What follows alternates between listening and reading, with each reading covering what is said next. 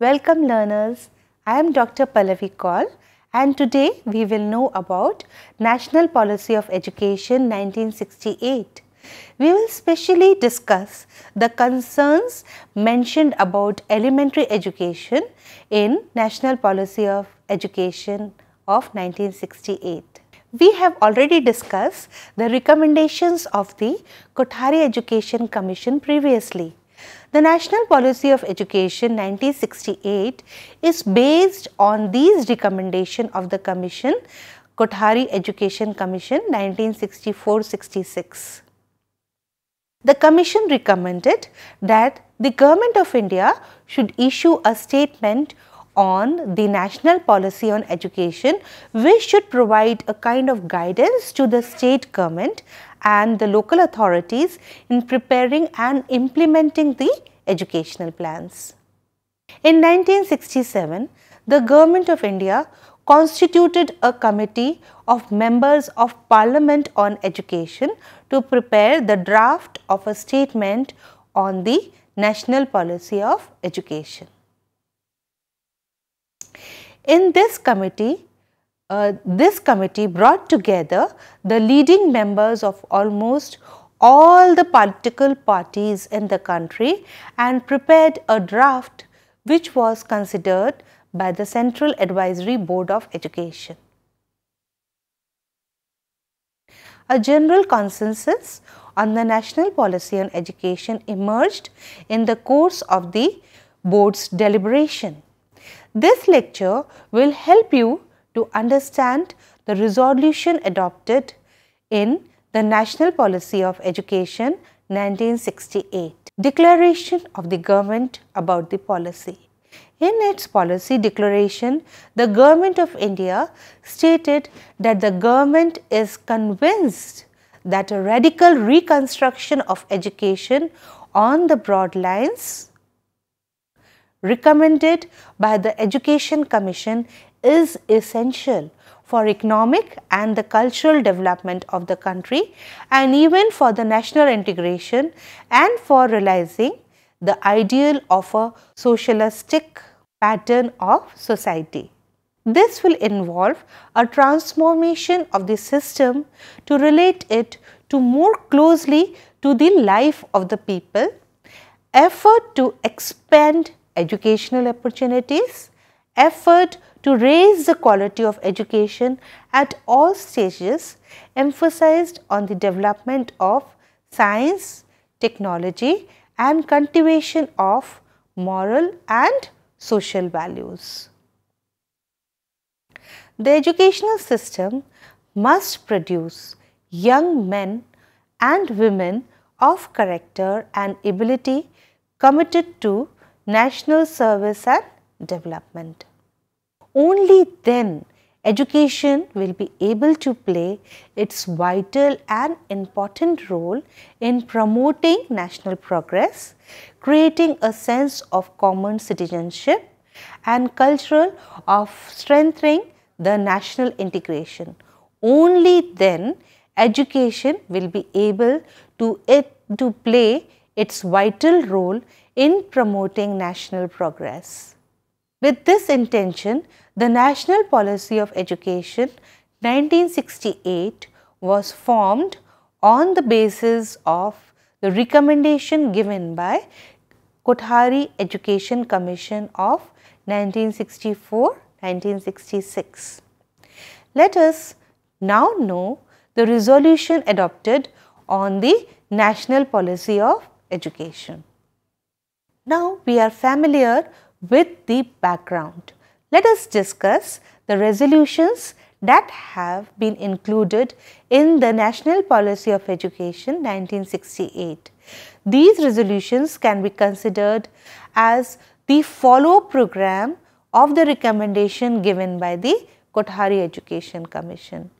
The first resolution was about free and compulsory education. Strenuous effort should be made for the early fulfillment of the directive principles under Article 45 of the Constitution, seeking to provide free and compulsory education for all the children up to the age of 14 years. Now, this resolution is to promote free and compulsory education, or in other words, universalization of the elementary education. Suitable programs should be developed to reduce the prevailing wastage and stagnation in the schools, and to ensure that every child who is enrolled in the school successfully complete the prescribed course. Status, emoluments and education of teachers.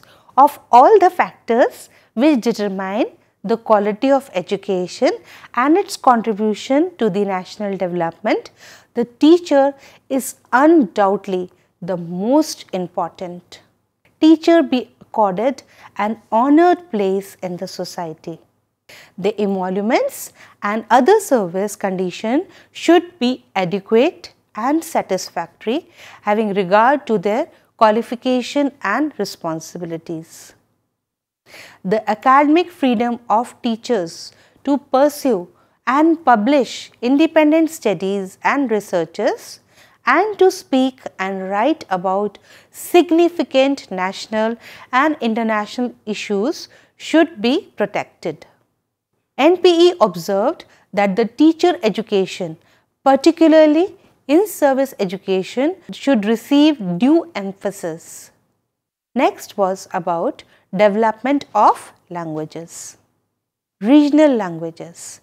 NPE emphasized the energetic development of Indian languages and literature is a sine qua non for educational and cultural development. Unless this is done, the creative energies of the people will not be released. The standard of education will not improve. Knowledge will not spread to the people, and there will be a gulf between the intelligentsia and the masses, and they will remain static if not widened further. The use of regional languages should not be only at the primary and secondary stage, but urgent steps should be taken to adopt them as a media of education at even the university level. 3-language formula. At the secondary stage, the state government should adopt and vigorously implement the 3-language formula, which includes the study of modern Indian language, preferably one of the southern languages, along with some regional languages, Hindi and English. Hindi. Every effort should be made to promote the development of Hindi as the link language. Due care should be taken to ensure that it will serve as provided for in the Article 351 of the Constitution as a medium of expression for all the elements of the composite culture of India.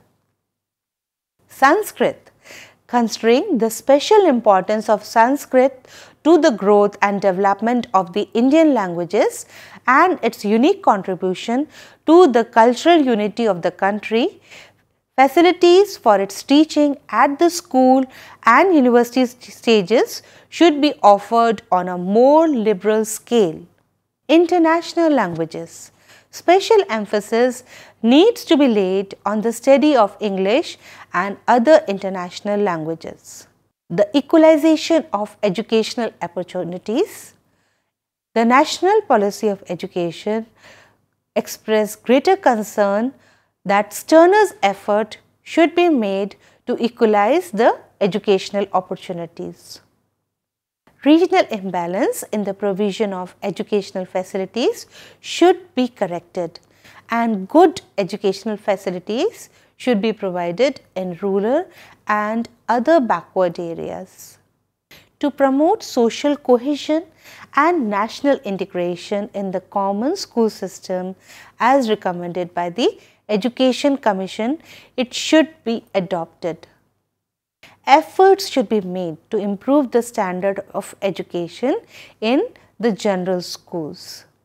All special schools like public schools should be required to submit students on the basis of merit and also to provide free studentship scholarship to prevent segregation of social classes.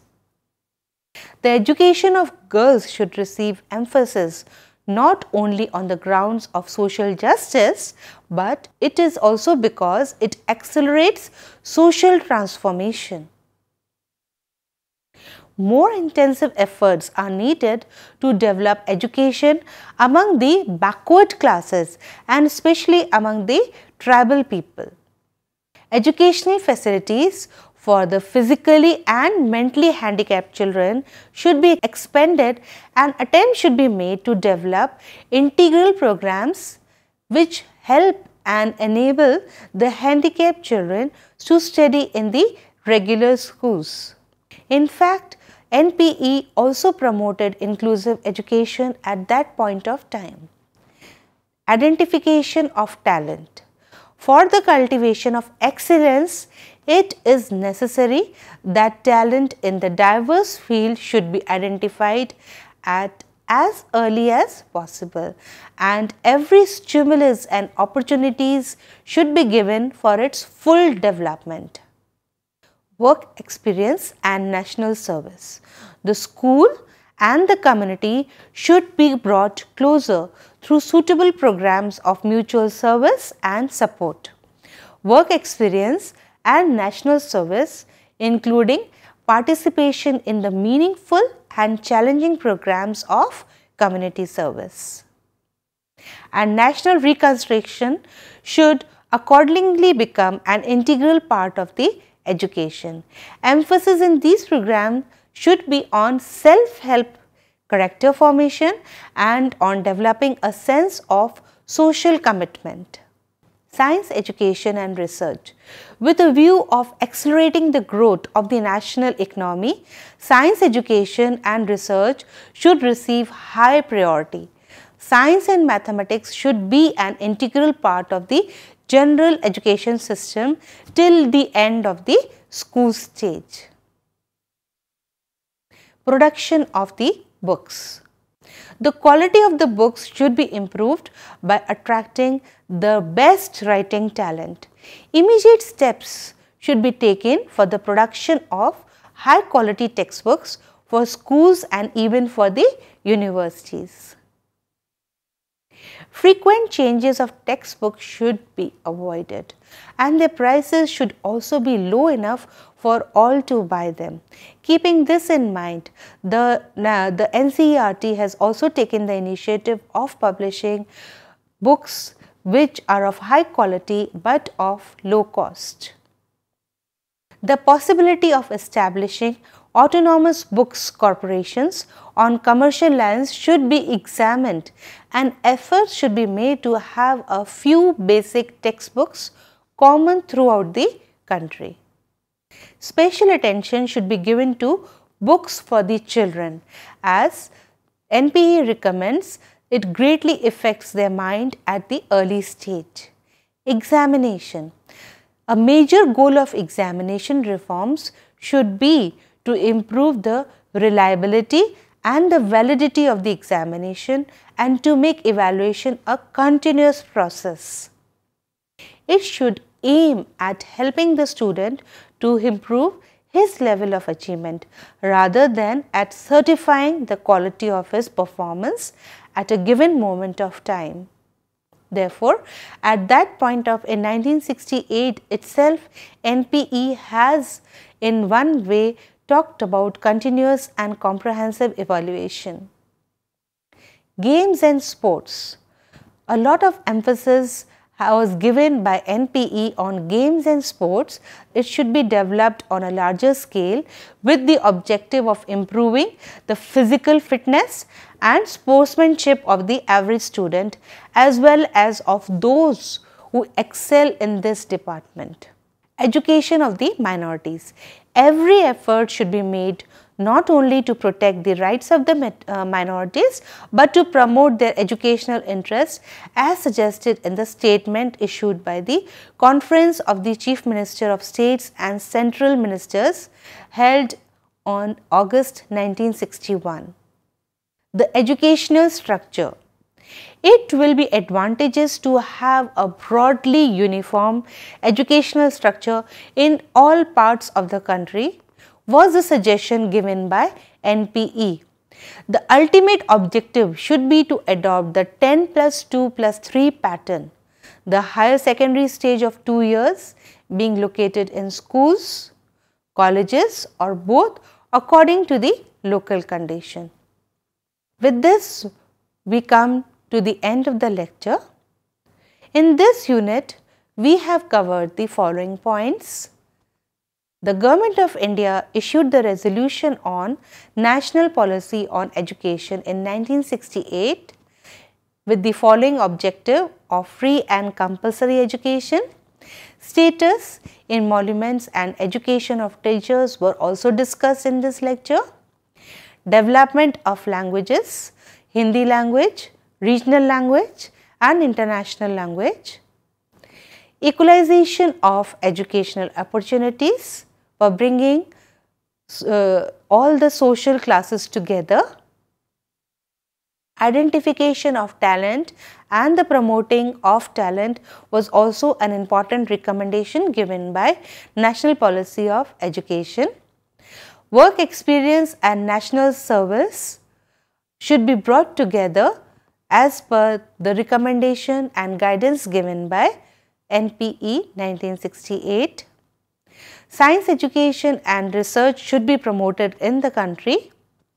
The production of low cost books of high quality was also one of the guidance given by the National Policy of Education 1968, and the examination, where the examination should be not to just certify that the knowledge has been gained, but to ensure that the knowledge has been gained was given by NPE, and spread of literacy and adult education.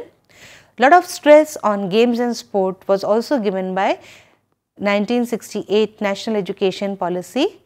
Education of minorities was one of the basic recommendation given by NPE.